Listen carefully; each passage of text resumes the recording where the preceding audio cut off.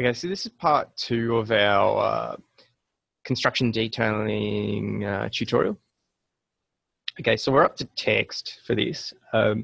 We've got a call out tool here that will do a lot of the work for us. So I'm going to select that and then come over to the preferences. Yours will look a bit different because I already had a bit of a play in here. But what we're going to do is we're going to turn on this place as keynote.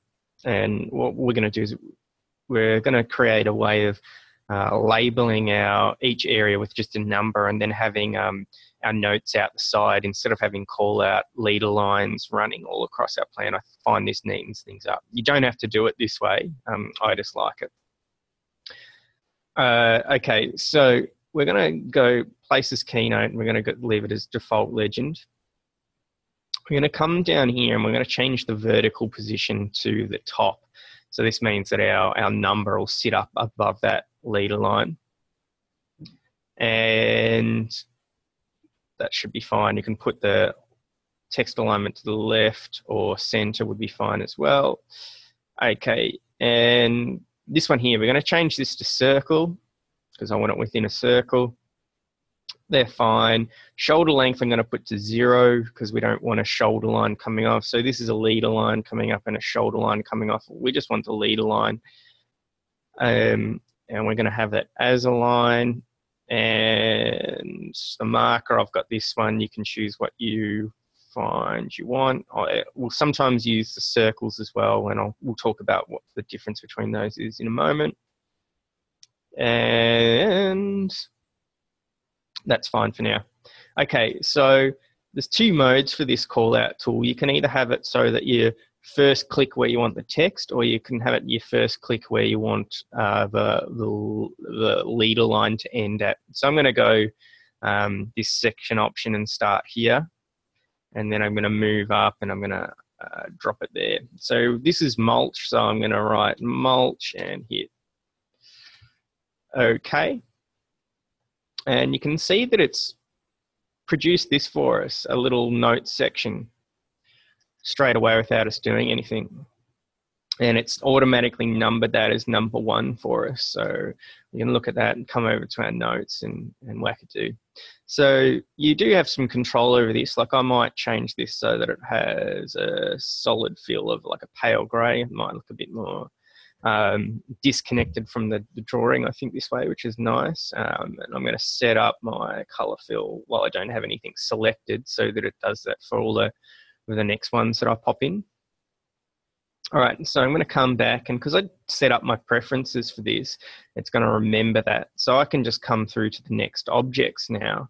So well, actually, what I'm going to do is I'm going to change this marker, and there'll be a good chance for me to describe the difference between them. So what happens is generally when we're using arrows, we're pointing to the outside of an element.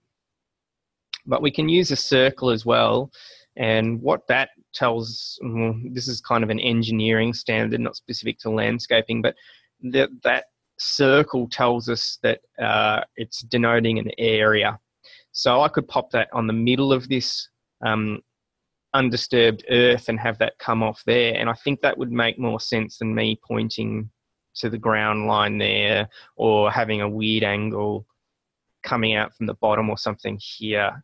So let's come to this preferences tab and change my marker to a circle and OK, and I am going to, let's say I'm going to pop it here and then bring my text up to there. It's automatically going to number it for me. I'm going to call this one undisturbed earth. And perfect. Okay, maybe that's like a touch close, so I can just extend that up. All right, so we've got some disturbed earth here, so we can go through the process again. Again, I'm going to use this same marker. And I'm going to call that backfill soil. Perfect. So you could make your way around this drawing and continue to sort that out. So I don't need that white on behind there, so I'm going to take the fill off of that. You could also set up all of the text and fonts, which I would go to the effort to if you're going to use this kind of construction detail you'd be using over and over again. So you'd set up your way of presenting and do that. Okay, so that's one way of tackling this. The other would be to use the callout tool without this keynote generator, and you would leave the shoulder length on, and you'd probably also use, let's go with the arrow for this. Okay, so now I could just type out my text. Oop, better turn the bubble off as well, my bad. None, okay, and I'll turn the fill off. Okay, let's try this once more.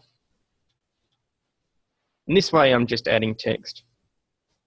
Now, if there are certain things that you do over and over again, imagine you're doing a footing for a post and there's certain text that you'd have with that, refer to Australian standards for this, yada, yada, then you could also use your database here and fill out that information that happens over and over again in here and add it in. So you can bring that up with not too much trouble. All right. You may choose that you want all these at the same height, or you might like that they all just have the same length leader. As long as you've got a system and it looks neat, I might go, oh, well, they're all about this long, and that looks fine. But as long as it's easy to understand, that's our objective with our construction detailing. I like to bring the text off to the side, not connected to the callouts, because I find it keeps the drawing clean. I don't have too many lines going across things, but each to their own. So that's text. The last thing we're going to tackle here is labeling, drawing label. So in our dims and notes, we have a section down here that has a drawing label. We can bring that over and insert it into our drawing. We can add our name. We can call this typical planting detail. This is for grasses in 14 to 20 centimeter pots. Let's say that's what it is. Wow, that's quite a title, isn't it? It's automatically popped the scale on because it knows what layer it was done on. Now, next bit is what happens inside this bubble. So let's make an assumption that this is on a particular page, and that page is LO3 in our drawing set. And there's only one drawing on the page, and this is the first one. Okay, so this is what we'd be trying to do in here. We'd select this and we'd choose the drawing number as number 1 because it's the only drawing on our page. If there were more drawings on there, then we'd just work through it in the same way that we would with a normal page. And sheet number underneath here, we're going to have, we decided that that was on the page LO3, so I'm going to pop that in. And where it says number style, we're going to change that to be drawing end sheet. Some people just have the drawing number because they've already got a title block down here that tells you the page number as well, so it's kind of doubling up. That's okay. But why I like doing it like this is because and again, you don't have to do this. It can cause you problems later if you have to renumber pages. Sometimes I'll do it this way. It's just a reminder for me that I need to use this same bubble on a reference plan somewhere so you know how to find this construction detail. Not that you would necessarily need to find one for a planting detail because you've got 1,000 plants in there and you're not going to show where each one of them is. It's more for very context-based ones. But we will have a reference plan somewhere where sometimes we'll put these labels on the same bubble.